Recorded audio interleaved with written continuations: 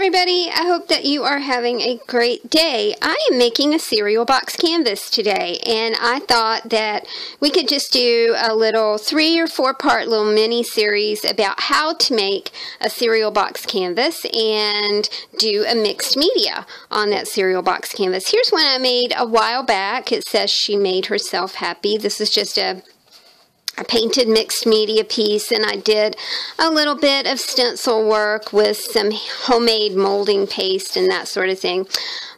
But I wanted to take you through the process of making a cereal box journal. It's so easy, and it's a lot of fun, and it's a great way to kind of practice on a canvas before you invest money in purchasing a canvas. Canvases are not cheap, and I think that's one reason that they don't speak to my frugal nature. Maybe that's it. The first thing that you want to do is close up your cereal box. And all that I do with my cereal boxes is add a little bit of masking tape on the ends. And that creates a little bit of strength right there on the end. And then I do that on each end.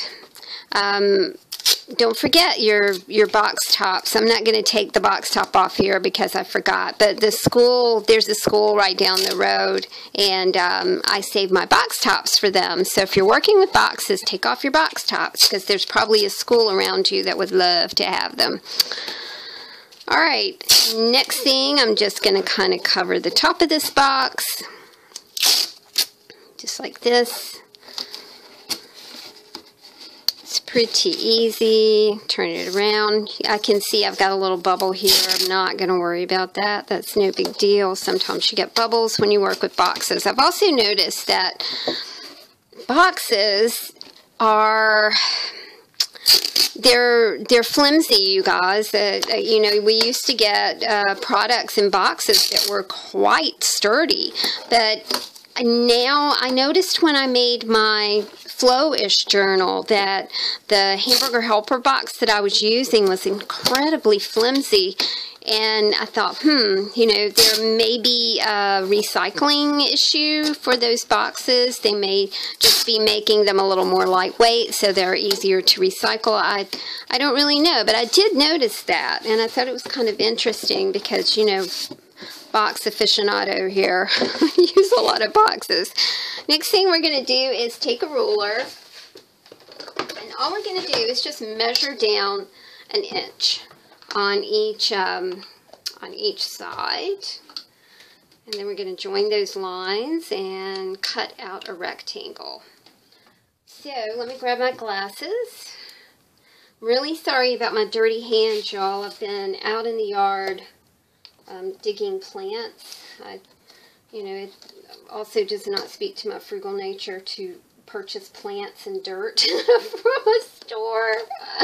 So I have some beautiful plants in my backyard and not a whole lot of plants in my front yard. And I thought, well, I'll just move some of my pretty stuff from my backyard into my front yard. So that's what I've been doing today, digging and digging.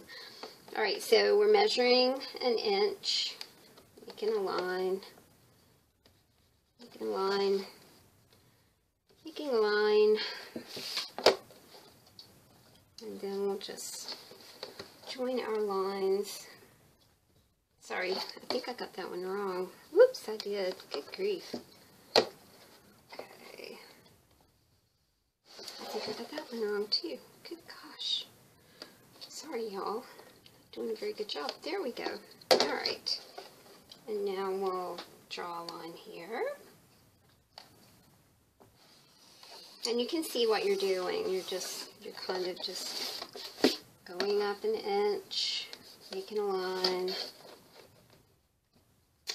Now, I cut my rectangle out with an X-Acto knife, and that worked pretty good. My X-Acto knife is a little bit dull, so I need to remember to get some new blades for that sucker. Alright,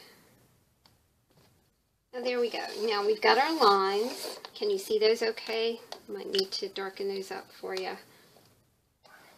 Here we go.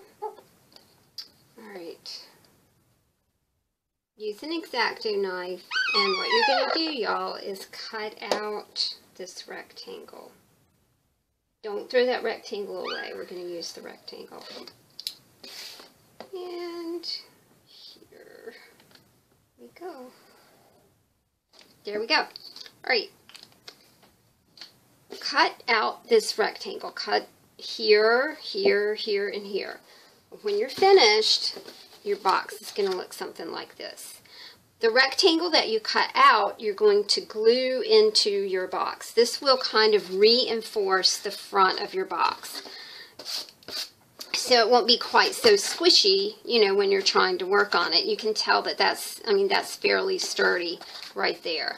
Next thing that you're going to want to do after you get that done is to paint your box. I've painted my box with some Valspar, a color sample that I've had for a while. I bought this, and it's a cream in my coffee color sample, but I needed like a very stark white. So I've been using that color sample to paint things in the art studio, so that color sample didn't go to waste, of course. I painted my box, and I painted the front twice. You can still see that it says Cheerios right here. No worries. That is, I think about that as just a layer. I think about what you can see over here as another layer. That's a text layer, right? You know, this is a layer. Even where you've used your tape, that's a, you know, that's a cool crafty element right there. That's a layer. I am going to let my canvas dry overnight. I thought that was a good idea. And it's best to prep your canvas, to make your canvas, prep your canvas, and then kind of let it just sit overnight. And that kind of cures everything. If you want to use gesso, or, you know, if you want to use a different color of paint, or, you know, do whatever you want to do. You're just kind of trying to cover things and as much as possible, and then make yourself a place to do your mixed media. Like I said, if your paint doesn't cover your box, that is no problem. So don't worry about that. If you don't have enough paint and you're having some bleed through, don't worry about that either. I think that a lot of times we just kick the joy right out of making art because we're trying to be too specific about it, or we're trying to be a little too perfect about it, or whatever. And really, y'all, I mean, it's meant to be fun. So just have fun with it.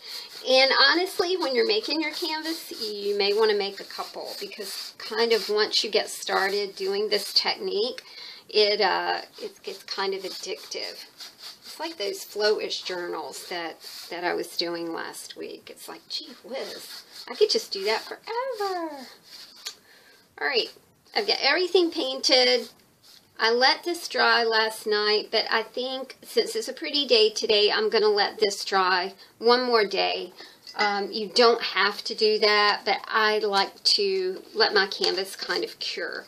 So there we go, you guys. We have made us a nice little canvas in probably less than 8 minutes or so. So join me tomorrow. Tomorrow we'll be layering on some backgrounds for our mixed media, and we're going to finish this off by doing a portrait. So join me tomorrow for part 2 of our canvas cereal box mixed media. See y'all soon. Bye.